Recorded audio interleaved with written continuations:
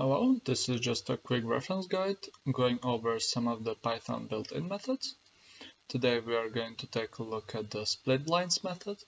The splitlines method splits a string into a list. The splitting is done at the line breaks. Now this is how the syntax looks like. We have one optional parameter. This parameter specifies if the line break should be included or not. The default value is false, meaning that the line breaks will not be included. Now the return value is a list of the lines in string breaking at line boundaries. Line breaks are not included in the resulting list unless we specify this optional parameter. Now let's take a look at some examples.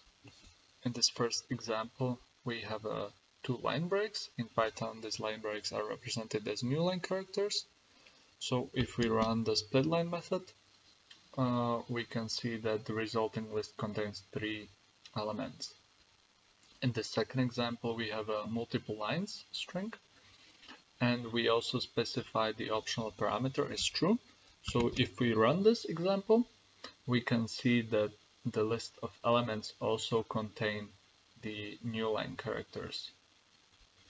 And now in this third example, in my opinion, this is the one most commonly used.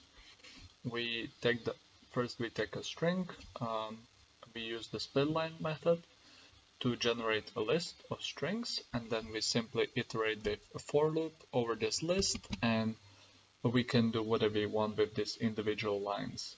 In this example, we just printed them to the standard output. So this is the splitlines method, and that's pretty much it. So thank you very much for watching.